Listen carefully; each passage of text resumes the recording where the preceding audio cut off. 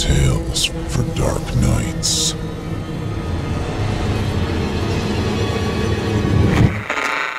Want to make sure you never miss a Chilling Tales for Dark Nights video again? Be sure to subscribe and hit that bell to turn on notifications. It's time to turn off the lights and turn on the dark. Chilling Tales for Dark Nights.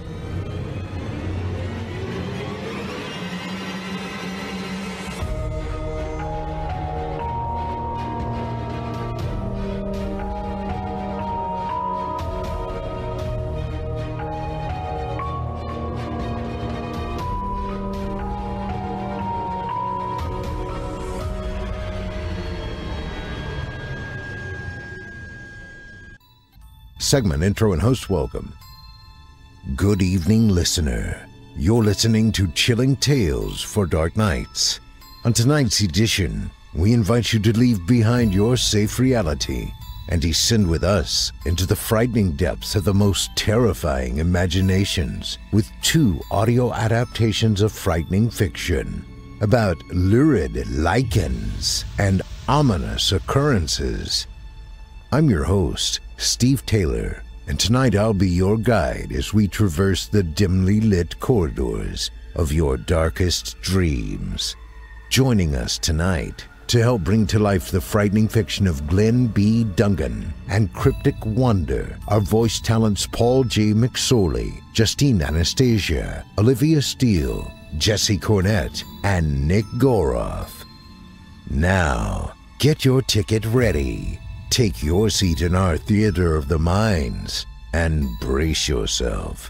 It's time to turn off the lights and turn on the dark. Our first story tonight is written by Glenn B. Dungan and performed by Paul J. McSorley and Justine Anastasia. In it, we will meet two detectives, Daiquiri and Margot, as they investigate a mysterious lycan that has taken over a town carnival in Florida. As they navigate through the wilderness and rot, they discover that the lycan is a sort of virus. Without further ado, I present to you Beyond the Zero. It is the smell that Daiquiri notices first. A sour odor, not quite spoiled, but rather acidic, wafts through the air. It joins the thick artificial popcorn butter and the sucrose of cotton candy to make a nauseating maelstrom of humidity which permeates through the Florida marsh. The colors come second. Baby blue orchids and ruby red roses poke out from the specimen's flesh, crawling to the sun as if to scream repentance. The stalk of a sunflower sprouts in the center of the creature's brows, bursting upwards and opening great yellow leaves to hug the world. That is what Daiquiri calls it. A creature, or specimen. The words are interchangeable. But it had hopes and dreams, however small and limited it would be, to be found living in a muggy and dragonfly-patrolled town carnival in some forgotten Floridian town. The flowers sprouting from its body stretch into a rotting bed that is approximately 8 feet long. The creature has been pulled apart, perhaps from the vines that cling to its separated torso and waist, like the strings of a marionette. Or perhaps the vines came separately. The skeleton has long since decomposed beyond recognition of even gender. Even its clothes have been absorbed by the moss and brought into the marsh.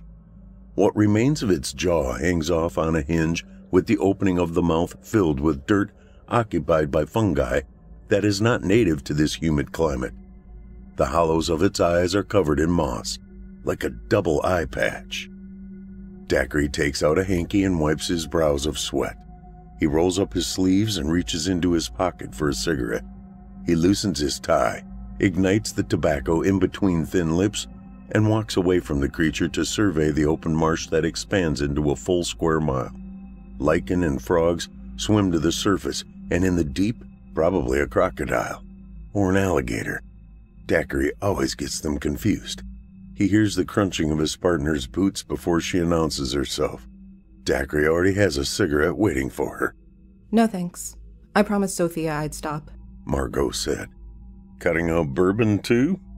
Margot smirked. How do you think we met?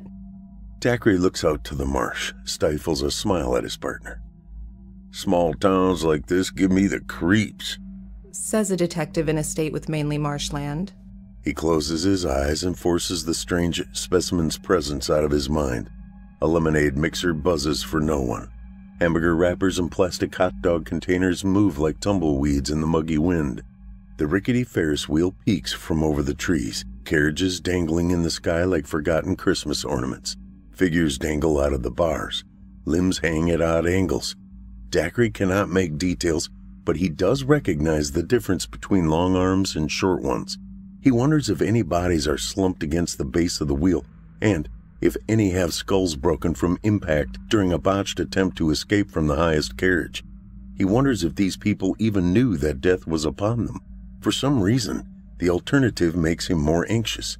He fears that whatever force has befallen the fair is invisible, elusive, that the people did not understand the madness or could not comprehend it. Maybe, Dacre counters to himself, maybe that is more of a blessing. Margot looks over her shoulder. Her thick black hair is matted against her forehead, shiny with sweat. Her hair is put up in a knot that had once looked professional, but now was as unkempt as Dacre's own 5 o'clock shadow. She is smarter than Dacre in the temperature department. She keeps her blazer in the car and rolls up her sleeves. Dacre slings his blazer over his forearm. He is getting tired holding it. I try to find some water, but I don't think that's a good idea, she says. I'd rather drink the marsh, Dacre says. He flicked the cigarette into the dirt and crushed it with the heel of his boot. They walk through a cluster of empty tents and stalls. Stuffed animals cling to the wall behind a stacked row of bottles, never to be claimed by a child who can knock each bottle down with a slingshot. Grills of burnt sausages hold a collection of burnt hot dogs that look like scabbed fingers. Ice boxes containing beer have lost all their ice and become pools of warm, muggy water. The paper labels long since peeled and floated to the top. The counters are sticky with spilled lemonade and cola. The two detectives approach a strength test with the meter broken. Dacre bends down and examines the mallet. He looks up at the meter and wonders if he could ever pass the test and ring the bell. He never could. He nudges the mallet with the butt of his pistol, afraid to touch it. The moss is dark red, the color of blood, and covers a portion of the face of the mallet. It looks almost like the point of impact, like it had been used as a weapon. A bead of sweat trails down the bridge of his nose and falls on the moss, erupting a froth of gurgling foam. It sizzles like a chemical burn before receding back into the moss, leaving a sweat drop-sized mark of black against the red. Dacre, Margot calls from around the corner. You've got to check this out. He follows her voice and rounds to a dunk tank. The water is dark green with a layer of algae clinging to the sides and skimming to the top. Dandelions and tulips pop out like ribbons. The platform above the tank has collapsed.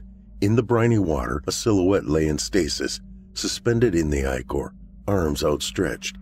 The algae creeps over the edge of the still water, moving like clawing fingers over the metal bolted rim of the tank. The sign above is blanketed by a thin layer of sediment and scum and hangs diagonally. Words written in algae with as much precision as a marker to a whiteboard grows from the splintered wood. Rejoice, repent, revive. The world accepts, palms up to the sun, the hands of the moss prophet. Dacre notices that Margot is holding her pistol before he notices that he has instinctively gotten his out as well. He sets his coat on one of the red and white draped picnic tables. The dunk tank stretches away from them, the shadowy figure floating blissfully in its moss-blanketed womb. Beyond, near the edge of the marsh and the entrance to the carnival, the specimen lay succumbed to the earth. They strafe along the paths, hearing the crunching of sand underneath their boots. Empty stalls box them in, cash registers and tip jars with soggy bills. Scabs of algae start on corners and crept onto folding plastic chairs. Dandelions pop up from random spots on the ground without any dirt or fertilization. Purple orchids and azure tulips cling to the tops of torn tents like barnacles. The porta-johns are covered almost entirely with a thin layer of algae that creeps from the ground. Blue and orange petals line over green fuzz. The doors are welded shut with spongy ichor, and occasionally their heels give in to some surrendering of the land, as if softened by invisible rainfall. The Ferris wheel looms above the trees, the carriages swinging vacantly in some higher wind. The slumped figures are still shadowed with distance, but Dacre can now make out details of arms hanging limp through metal barriers, of foreheads pressed in between the gaps. I don't like this place, Dacre. Margot says, her eyes darting from the fuzzy porta-johns. Me neither. He puts his back to hers, keeps his fingers on his gun. Beads of sweat trail down Dacre's back. Beyond them, the wind rustles. He feels the eyes of the dung tank drifting towards him, bobbing in some contaminated womb. The specimen is far away now. He wants to submit to the psychic, unexplainable sense that the flowers sprouting from the creature's brows, thighs, forearms follow him as they would the sun. He wants to. It will be easier. The Moss Prophet, Margot says. She repeats. The Moss Prophet? Sounds like a cult, Dacre says. He does not know why they stopped here, in the middle of the designated porta-john zone, but they did. He kicks away a baseball cap. Empty plastic cans of lemonade and hamburger wrappers litter the grounds, each their own biome of infectious moss that wiggle all its fibers in the beating sun. The trash cans, previously overflowed, have been absorbed entirely by the land and now stick up like totems of seamless carpet, rounded lumps threatening to pierce from the mud like a zit. The Ferris wheel reaches into the sky. A door opens with the sound of shredding paper. A figure flops out like a fallen broom. Margot aims, fires. Birds escape from the trees and into the clouds. Dacre swears he notices their feathers dipped in what appear to be dark green tar. Margot gestures to Dacre, and they walk across the court. She takes position next to an overturned trash can that is blanketed by wriggling algae, switching gaze to the other doors. The figure is in Dacre's iron sights, and he knows from the sudden hissing of gas akin to a deflating balloon and the pungent sour smell of rotting vegetables that whatever this creature is seems to be either a mannequin or halfway to becoming a specimen. He knows for certain that it is not human. Not anymore. It slumps into the foliage, its nose pressed into the dirt. Its skull is half caved in with an indent from the bullet. It looks like a stone pierced a rotting pumpkin. It is hairless and green, and in the shine of the Floridian sun, it seems to glisten with a caked layer of sweat. Its features, half buried, are either absent or transformed. The dimensions of a normal nose have been reduced to something upturned and skeletal, the eyes poking out purple and yellow orchids in full bloom. Moss creeps from the darkness of its lungs and lines the roof of its mouth, clawing upwards into some reverse mustache. Ladybugs traverse on its limp tongue. The interior of the porta-john emits the impression of some infinite cosmic void. Do you see anything? Margot calls from across the lot. Dacre bends down, ignores the bead of sweat trailing down the bridge of his nose to his upper lip. No, he says. Just a body. Don't trust that explanation, Dacre. Dacre looks into the flowers that occupy the creature's eyes. They are beautiful. A ladybug crawls from the inside of its cheek and nestles on the layer of moss underneath its nose. Its shell is pink, and what Dacre has originally perceived to be dots are instead strange stars, as if the dots had bled out its ink. He takes the pistol and uses it to nudge the skull. A plume of rotting vegetable smell almost knocks Dacre backwards. He closes his mouth, stops his breathing. The flesh is soft. He felt like he was pushing into a cake. The air around him becomes thick, amplified by the muggy humidity. Dacre grits his teeth and presses the .22 caliber into the creature's elbow. It offers no resistance, the flesh squishy and receding into an even spongier swollen bone. He swallows a fist of rotting vegetables. Margot comes to check on Dacre 10 minutes later. He hunches over, one hand on his knee, the other on a sun-heated bench. Orange vomit cascades onto the dirt next to discarded hot dog wrappers and containers of chili. Mint? She holds out a white capsule. He takes one, chews, swallows. You're supposed to suck on them. They're not gum, she says. He pulls out a cigarette and cups the flame away from a warm gust of wind. I took it as a courtesy. Margot looks back. They are 40 feet from the Porta-John lot. The Ferris wheel looms to their left, glittering from the sun. How much light do we have left? Daiquiri asks. Couple of hours. Did you call for backup? I needed to do something while you were tasting your breakfast sausages again. Daiquiri inhales, taking long drags to eradicate the sour taste of vomit that cakes on his tongue. Rejoice, repent, revive. The world accepts, palms up to the sun, the hands of the Moss Prophet. Spooky, I'll say, Margot says. Margot shields her eyes from the sun. She faces the collection of Porta-Johns, standing stagnant like old relics. Her shoulder perks upwards, turning away from the looming Ferris wheel. Daiquiri wonders if this is conscious or if he is overthinking it. What do you think happened? Daiquiri shrugs. Could be anyone's guess. The Moss Prophet? She says, turning to him. Either something religious happened here, or it sure as hell tried to. Nothing here makes any sense, Daiquiri. Nothing at all. It's bizarre. Gives me the creeps. I could use a bourbon right about now. Me too. Let's head back before dark. I don't want to be out here without my flashlight. Daiquiri squashes out the butt of the cigarette with the heel of his boot. And let's stop wasting time. They started their advance once Margot's nerves and Daiquiri's stomach settled. They skirt the edges of the Porta-John collective and wade in between the stalls once more. Moss has advanced on the sticky picnic benches, and little bulbs litter along patches of green like festering zits. The moss on top of the tents inch closer to one another, bridging the empty space. It spears out, ignorant of gravity, like fingers yearning to touch. Their speed slows when they approach the dunk tank, and they skirt the perimeter as if it is a wild animal. The figure remains in stasis, shadowed in the murky algae-infested waters. Strings of kelp now loft from the bottom, trailing from its thighs and forearms. A crema of algae bobs in the sun-beaten wind. The sign, written in a thriving, wriggling ecosystem of moss, now features deep purple orchids and scarlet roses.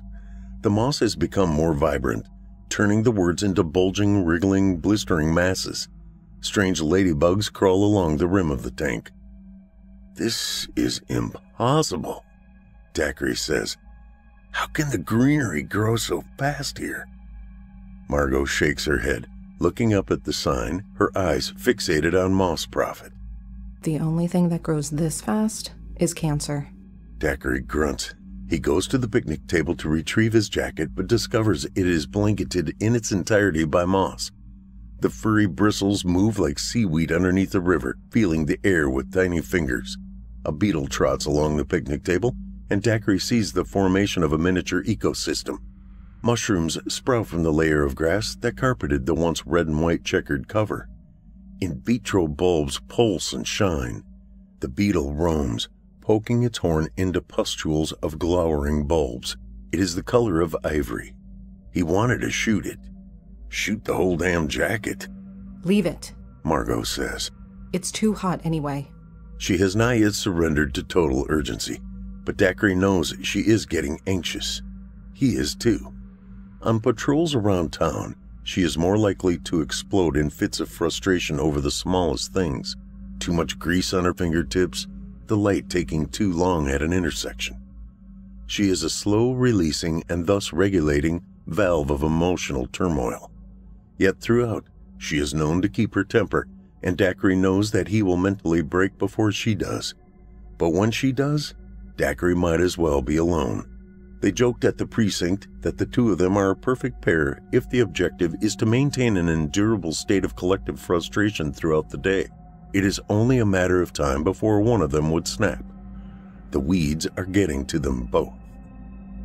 They walk along the way they came, turning a corner on the footpath that leads to the sea of towering sunflowers connecting the main entrance of the fair to the rest of it. The stalks stretch to the sun at just above 7 feet, forming almost an alleyway. It must have been beautiful, a reminder of summer and celebration. Still, the sunflower heads ignore the carnage and corruption that has swept over the fair like a noxious cloud. Bright yellow leaves sway in the breeze. The stalks interlace and form a wall with the sheer thickness of the clusters. The dirt path looks like a tightrope among a sea of sunshine. They stop at the threshold, looking down the warping path. Dacre and Margot hold their pistols with both hands, their palms slippery. Their armpits are damp with sweat, and the back of their forearms glisten in the sun from wiping perspiration from their brows. The sun crawls closer to the horizon, just below the pine trees. It disappears behind the Ferris wheel.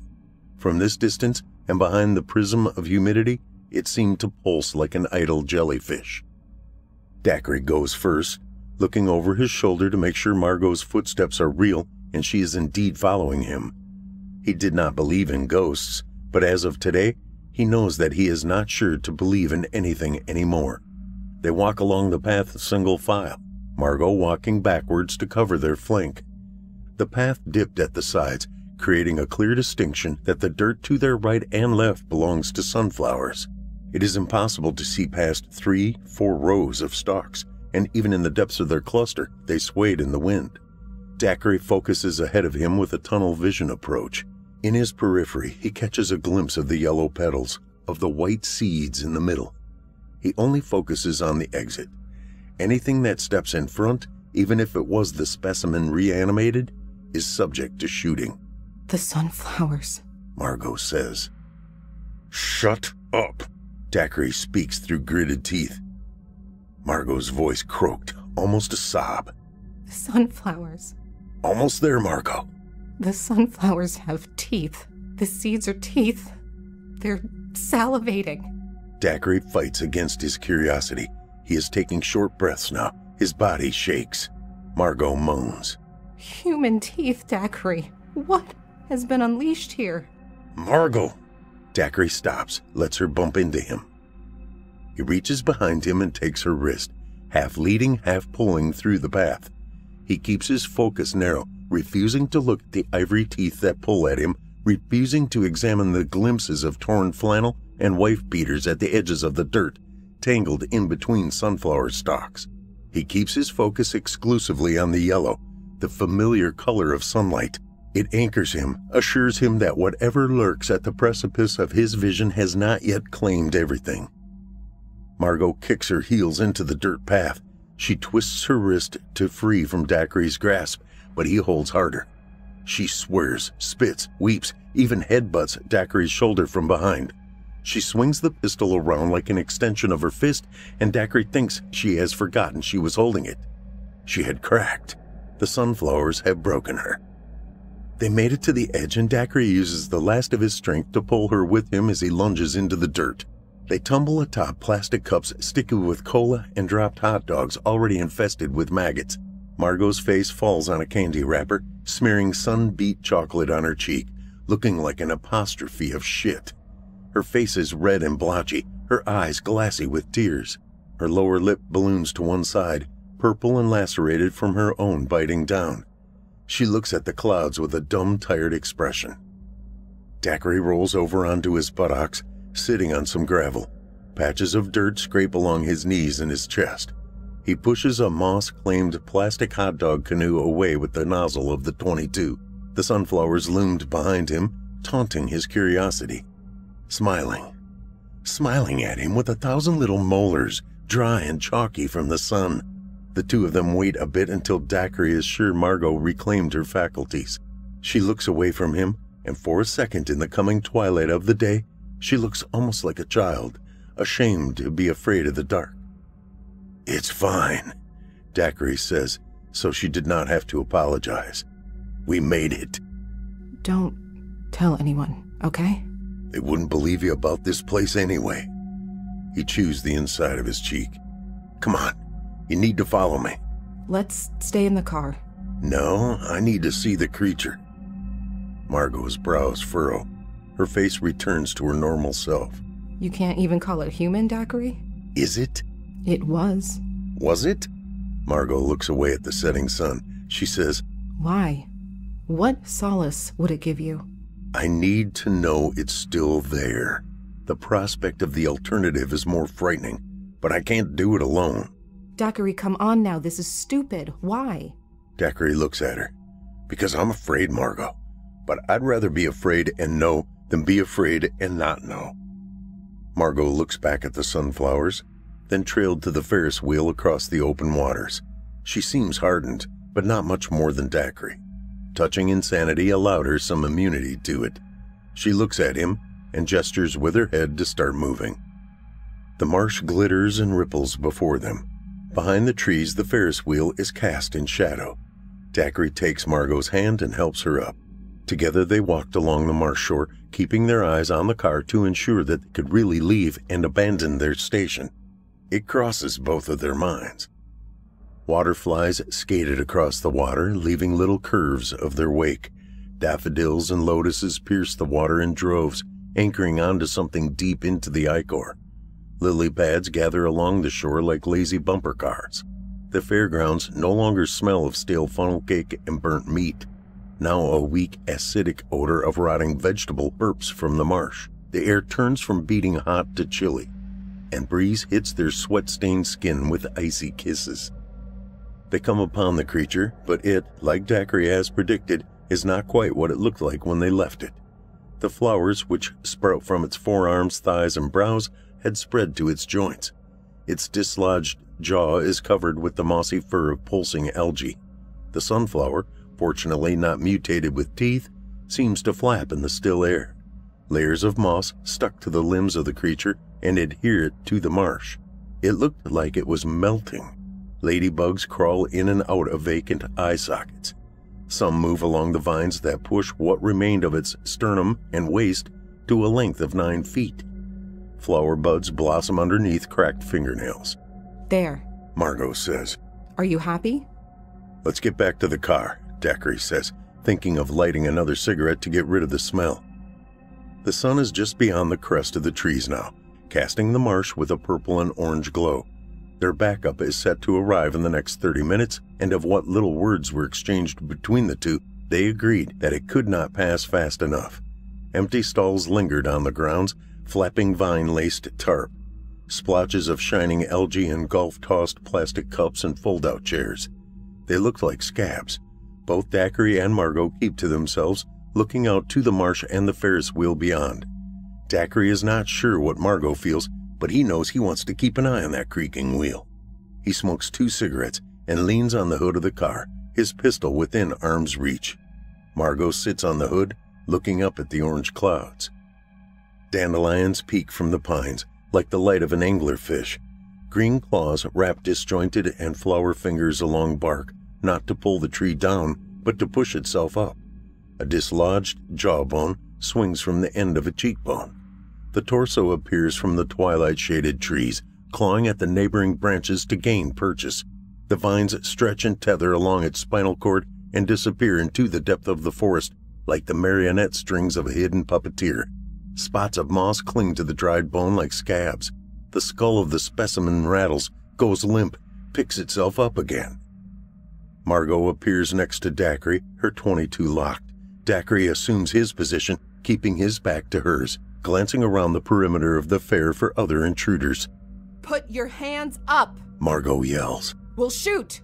The creature ignores her. It digs its fingers into the bark. Miniature petals of yellow and blue fall to the dirt like torn butterfly wings. It puffs out its chest, revealing mossy algae that falls from its ribs like drapes. Daiquiri is not sure what the creature was and refuses to attempt to conceptualize its existence.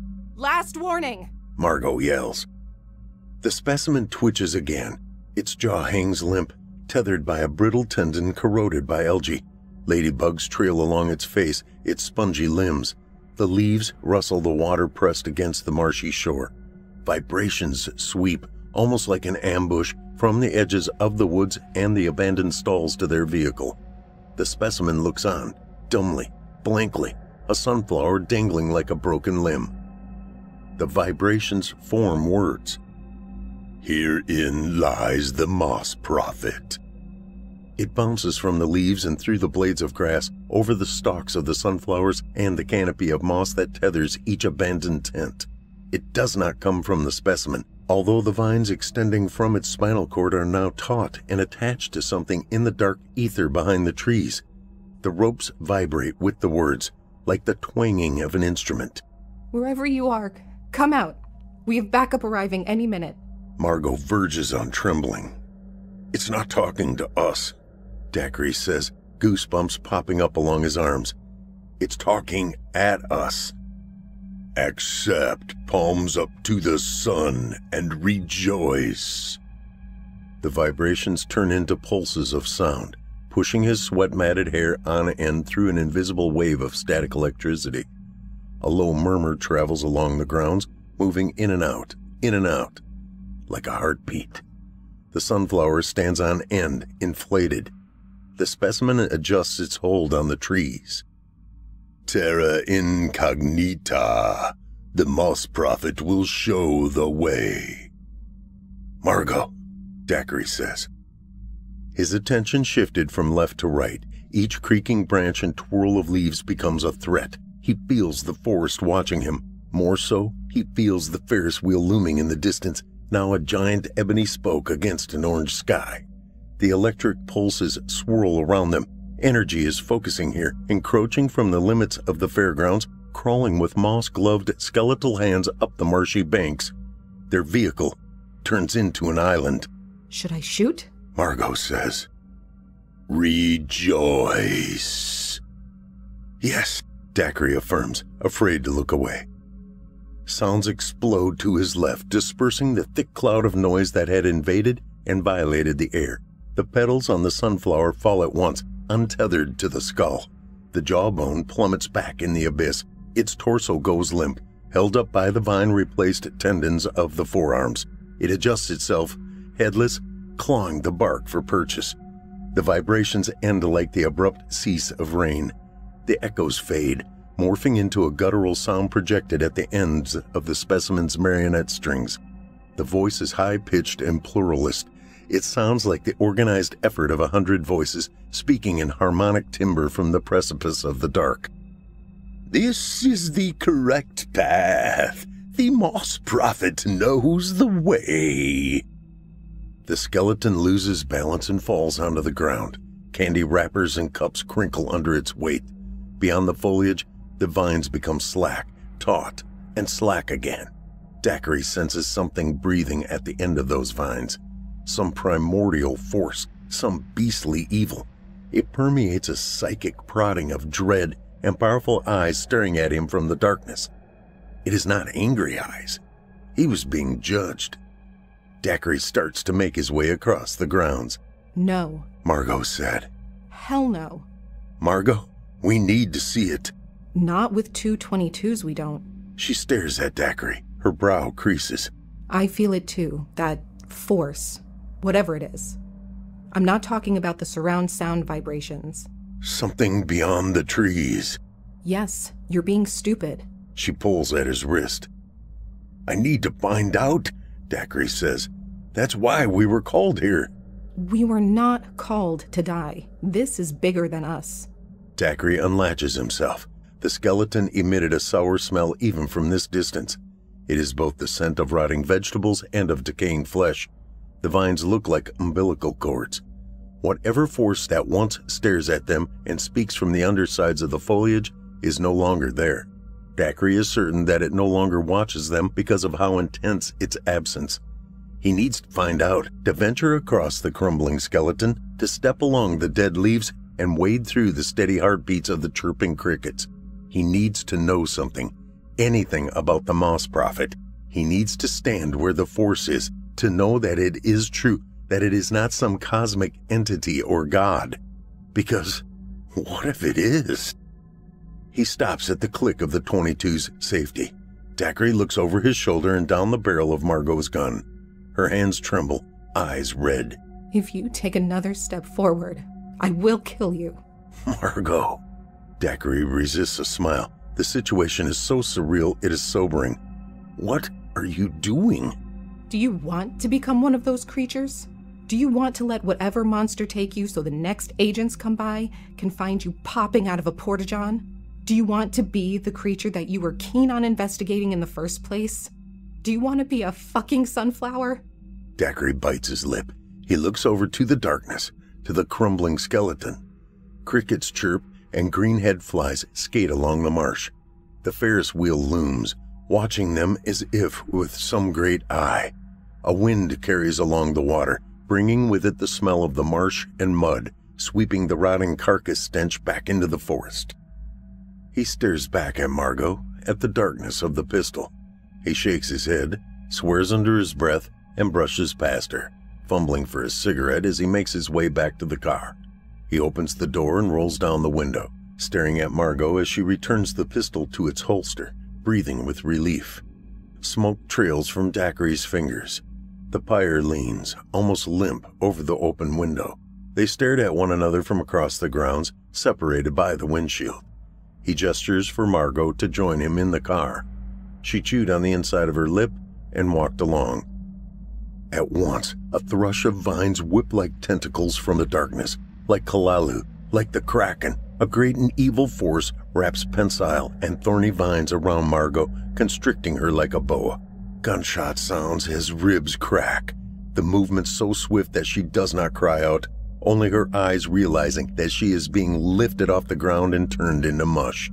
A vine slithers over her neck, twists, pulls, and Margot goes limp, crucified against the bark of a gnarled tree, a marionette, just like the specimen. Daiquiri pulls his pistol out of its holster, ready to get out of the car. The forest vibrates again. Follow, follow! The vines tear Margot to pieces, her limbs separating in fireworks of blood and bone. Her body, now fragments of meat, disappears into the darkness of the trees, into the gurgling mess of the moss prophet's abode.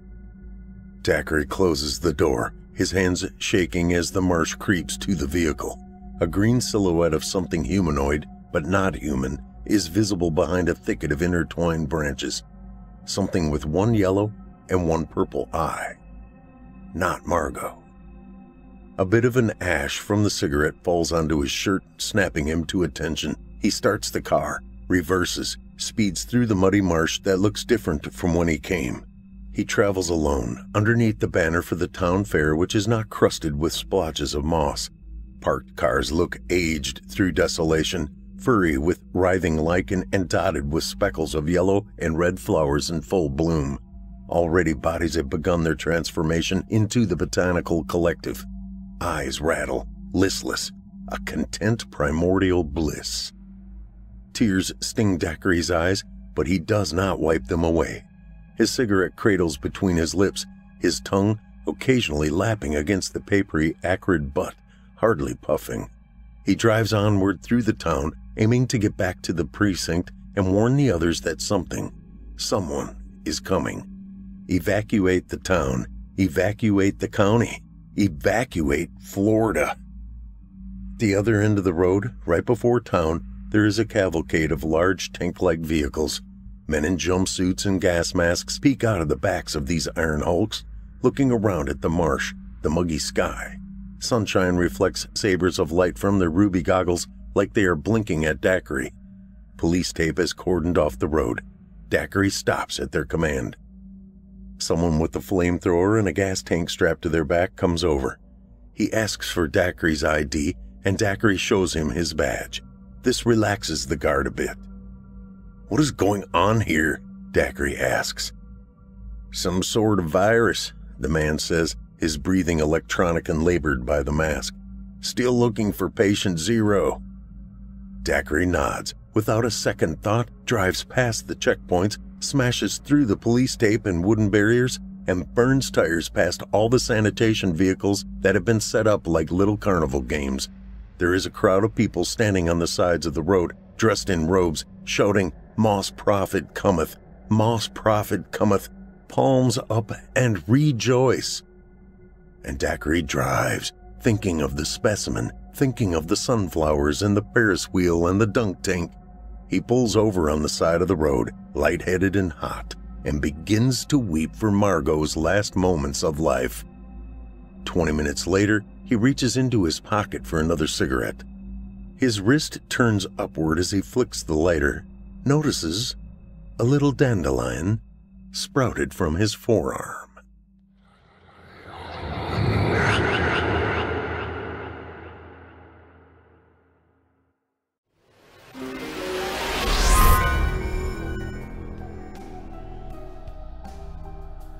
This episode of Chilling Tales for Dark Nights is brought to you by BetterHelp.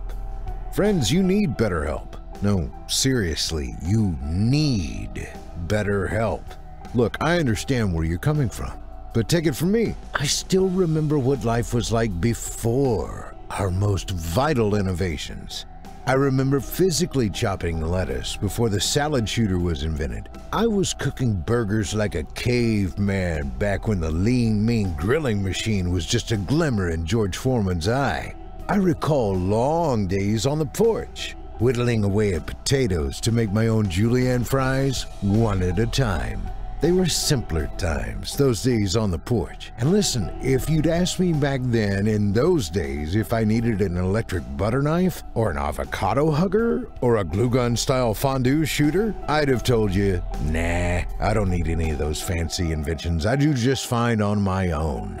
But there's no need to be on your own these days. Those simple times are in the past. And when life challenges only mounting, insurmountably mounting, we can all use a little help. My point is this: think of all the time and trouble I could have saved myself if I'd been on board with the latest innovations, and think about how well you could be doing with the latest innovation in therapy. BetterHelp.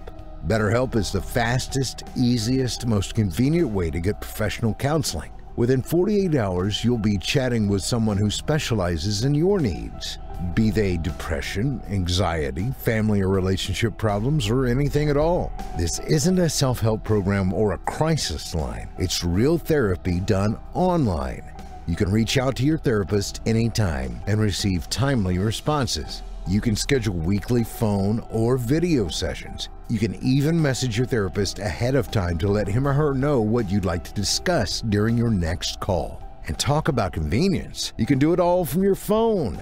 It's professional therapy in your pocket. No travel or office visits required.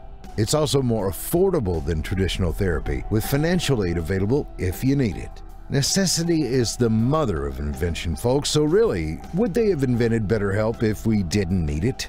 Would over 1 million people have used it if it weren't the best thing since sliced bread? Friends, so many people are using BetterHelp, they're recruiting counselors in all 50 states.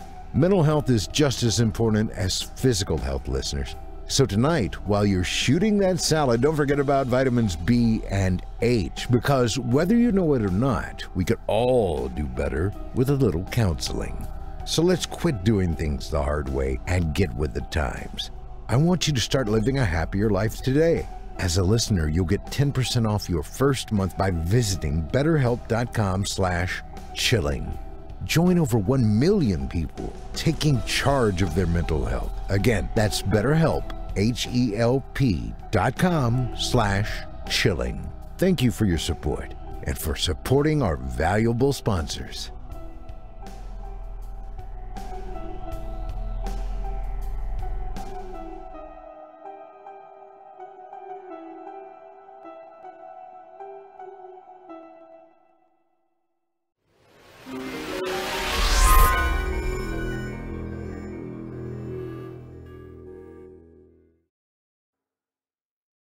I hope you enjoyed Beyond the Zero, as written by Glenn B. Dungan and voiced by Paul J. McSorley and Justine Anastasia. Voice actor Paul J. McSorley's talents can be found on our very own Chilling Tales for Dark Nights YouTube channel, as well as on past episodes of the Simply Scary podcast.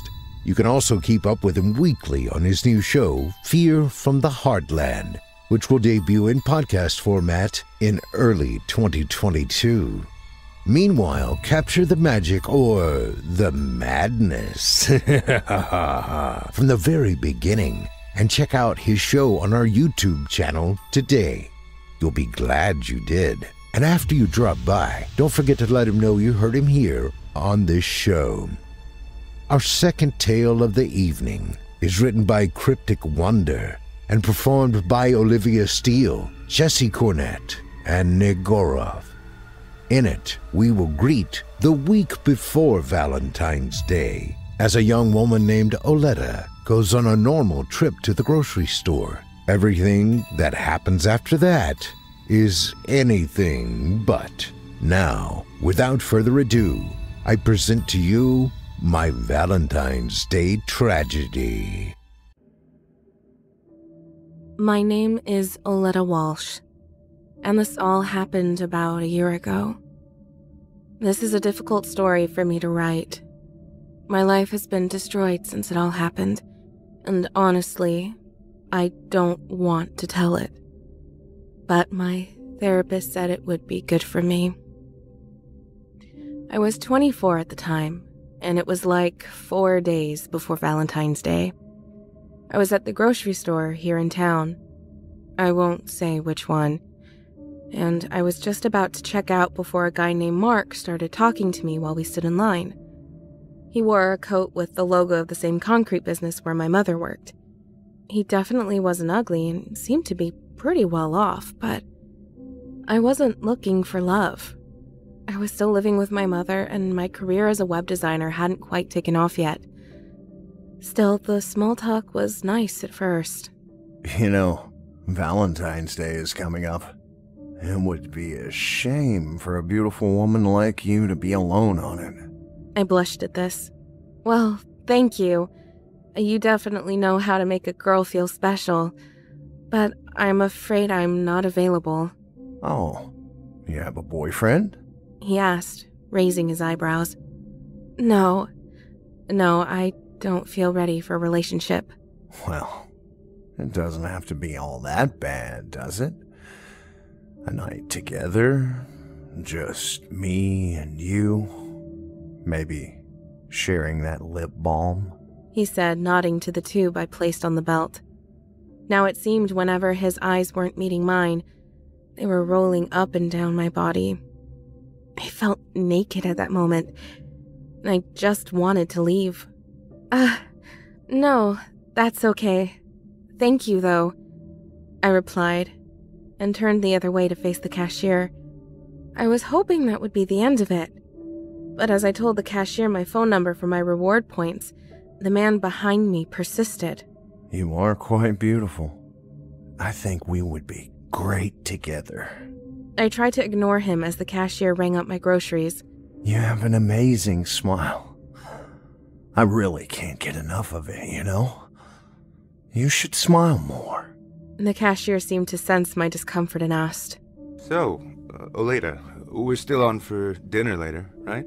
I smiled at this, looking at the weirdo behind me, and replied, I wouldn't miss it, Mason, seeing the name tag on his vest. This seemed to work as the guy behind me broke all contact. I could still feel his eyes burning their way through my clothes, but I thanked Mason and was able to go on my way. Later that night, I was sitting on the couch next to my mom, watching TV. It was almost 9 p.m., and my phone began to vibrate.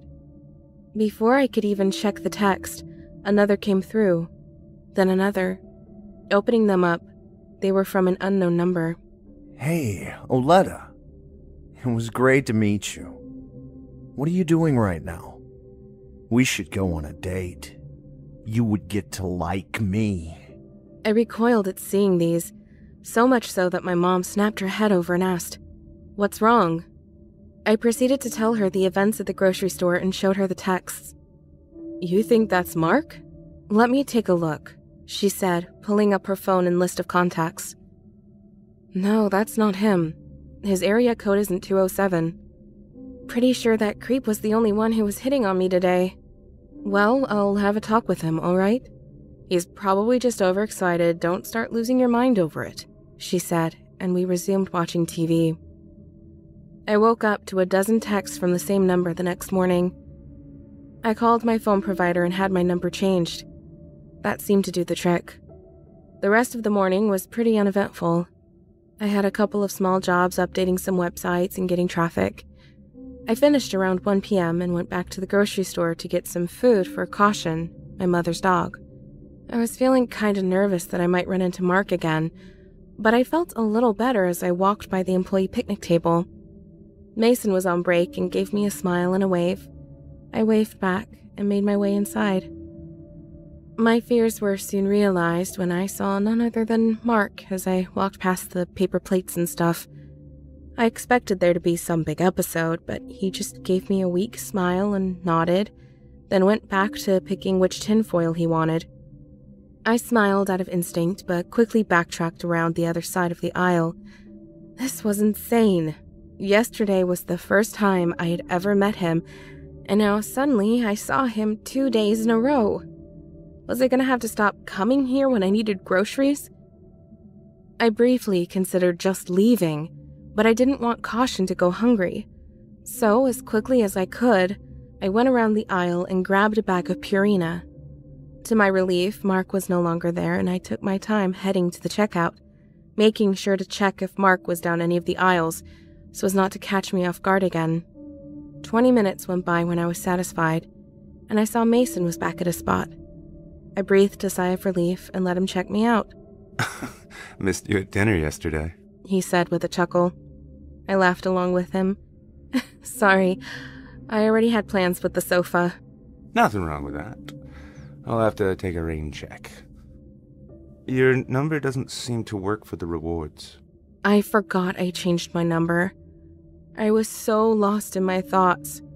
It would be a pain to call all the places like the bank and stuff and let them know, but at least Mark didn't have it anymore. Yeah, sorry, I got a new one, I said as I typed it into the keypad. Yeah, well, there's a lot of creeps out there. I couldn't help but notice your friend on his way out. Thank you again for yesterday. That was sweet of you. Not to worry. I'll always be there for you, he said with a wink. We said our goodbyes and I went to my car. I threw the dog food in the passenger seat and felt my stomach drop when I saw what it landed on. In the seat was a card, and with it, a gold locket and chain. The front of the card had a giant red heart with an arrow going through it. On the back was printed a note. Oletta, I know that all of this is sudden, but believe me when I say that I love you. They say love doesn't exist at first sight, but yesterday, the first moment I laid eyes upon you, I knew that it did. We were meant to be together, and I know that in time, you will come to love me just as much. It's too soon for us to meet just yet, but believe me when I say I'm counting the days. Until then, my love, please accept this gift as a token of my esteem. It was my grandmother's, and I know she would want you to have it. I'll see you again soon, my darling. Forever yours, M. I gave a revolted shudder and ripped the card up. Not thinking twice about it, I rolled down my window and threw the locket out onto the ground. I gave a quick look around the parking lot, feeling like there were eyes on me from every direction. I went straight home and hid the rest of the evening. My mom came home around 6, and she could tell I was shaken. She tried to comfort me, telling me that she had talked to Mark about the texts. He denied it and even showed her I wasn't on his contact list. I thanked her, but it didn't make me feel a whole lot better. Texts and names can be deleted. Plus, if he had a separate phone, that wouldn't prove anything. I didn't say any of this to her or tell her what was left in my car. I didn't want her to worry over my problem. In hindsight, I should have. Nothing happened the next couple of days. I didn't go out and I was starting to feel a bit more normal again. Then one night, I was up in my room doing random things on my laptop when Caution began barking like crazy. I yelled down to her to be quiet a few times, and finally, she did. I went back to my computer when my phone vibrated. I looked down on it and was in shock. It was the same number that was texting me the other night. Look on your porch. Mom wasn't home, so I was starting to panic. Slowly, I made my way down where Caution ran up to greet me. I looked out the door's window and didn't see anyone out there. I opened it a crack, and to my relief, there was nothing. As my mind began to reason with it, I felt another text come through. No. Back door. I looked over to the sliding glass door and saw something under a rock. With caution in tow, I went towards it, was relieved to see nobody standing there, and looked down at the note.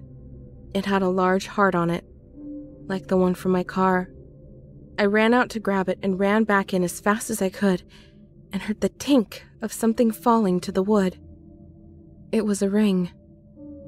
Taking another look to make sure it was clear, I picked it up to look at it. It was gold and beautifully decorated with gemstones. Whether it was worth a fortune or not, I threw it into the backyard as far as I could. I went back inside and wiped my hands off my shirt like I just touched something disgusting. Oletta, did you not like my gift? It's okay. You must be shy. You're so adorable, my darling. Well, I hope you'll like this gift. This ring was my mother's engagement ring. It is 24-karat gold and is bejeweled with 3 diamonds with an AGS rating of 3. It was given to her by the man of her dreams, just as I give it to you now. Precious Oletta, will you marry me? You don't have to answer me now. I know that you wouldn't want to be with any other guy, and I promise to make you the happiest woman in the world. I know that your mother wouldn't approve. In fact, I took it upon myself to ask her, but her answer was, well, less than satisfactory. No, she didn't take it well and seemed upset that I would text you like that. She threatened to turn me over to the police, and anyone that would try to stand in the way of our love doesn't deserve to be a part of your life. She won't bother us anymore, though. We can and will be together forever. It's almost our special day.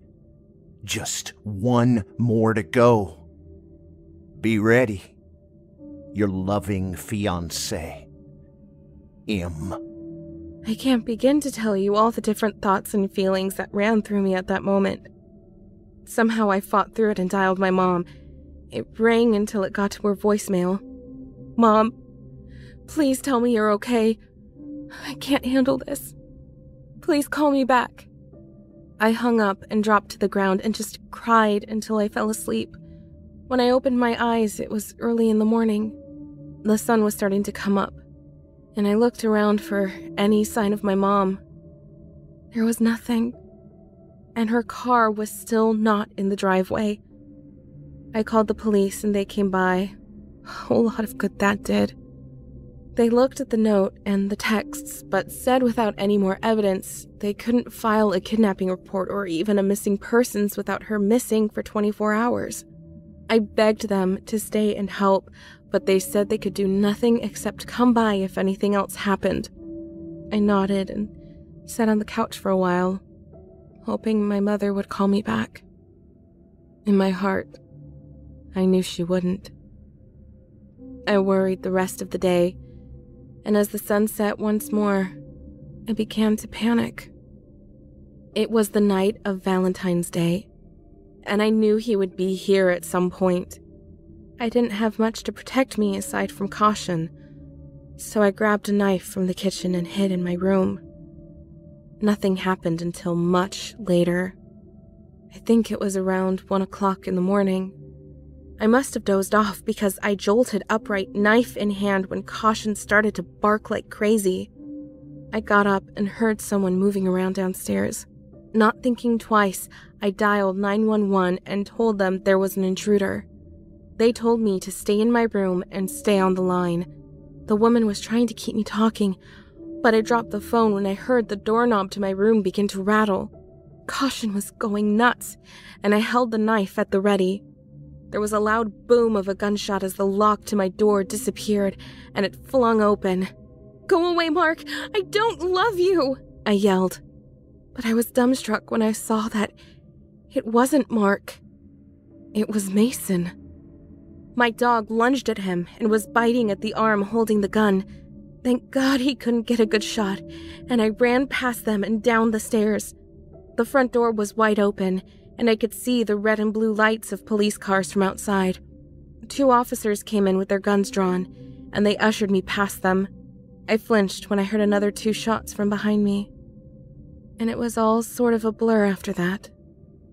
Mason had been the one stalking me all this time, and he had killed my mother. If it wasn't for my brave girl caution, I couldn't imagine the things that freak would have done to me. Unfortunately, in the struggle, he managed to kill her too. It's been a while now, and even though Mason will be behind bars for many years, I can't get past it. I get panic attacks whenever any guy shows the slightest bit of interest in me, and I've become a recluse. That's pretty much my story. Hopefully, no one else ever has to go through something like that again.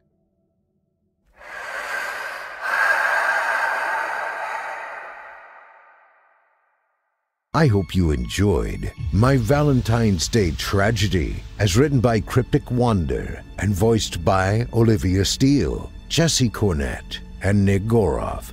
To find more of author Cryptic visit their Reddit page.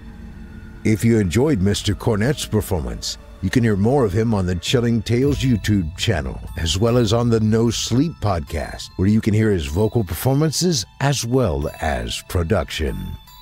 Voice actor and 2016 Evil Idol champion Nick Goroff's talents can be found on our very own Chilling Tales for Dark Nights YouTube channel, as well as on past episodes of the Simply Scary podcast. You can also join Nick on his YouTube channel, Wizard of Cause. If you drop by, don't forget to let him know you heard him here.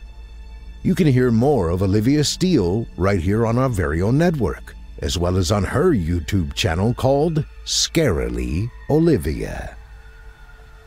Now, our weekly descent into the depths has just about come to a close. But before we go, I'd like to take a moment to thank you for joining us tonight, and remind you to take a moment to stop by our iTunes page and leave Chilling Tales for Dark Nights a 5-star review and a kind word, and follow us on Facebook, Twitter, and Instagram if you haven't already. And of course, subscribe to us on YouTube, where you can find an archive of our work going back a decade to 2012.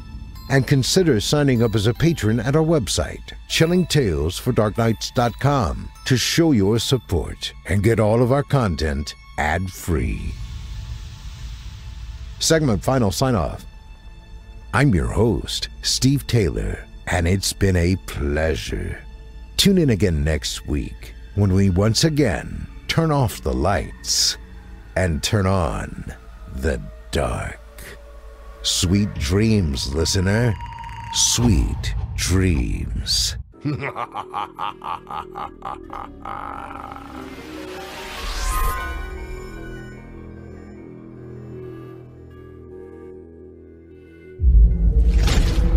Chilling Tales for Dark Nights.